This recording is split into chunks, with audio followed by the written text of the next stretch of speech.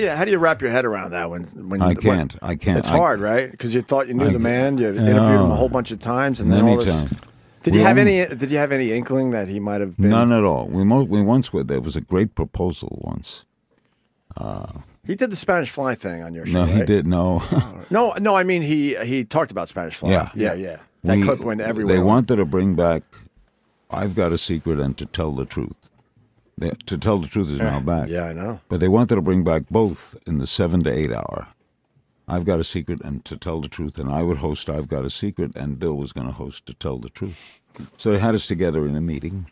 It never came about. It was a big syndication company, the 7 to 8 hour in syndication.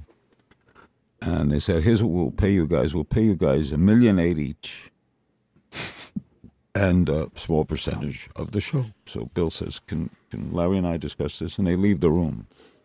And he says, let's ask for $2 million one. So I said, what's the difference between $1.8 million and $2 million one? And Bill said, 300,000. Did you ask for it? Well, I don't know whatever happened to it. I don't know what happened to the idea. But Bill would tell a story. When his show went into syndication, his agent brought him a check for $14 million syndication fee. And Bill said to the agent, take this, go back, take out the taxes, take out your fee, and give me back what I will keep forever out of this $14 million. Yeah. Agent comes back 3 days later with a check for $10 million one out of the 14. And Bill's wife goes, oh.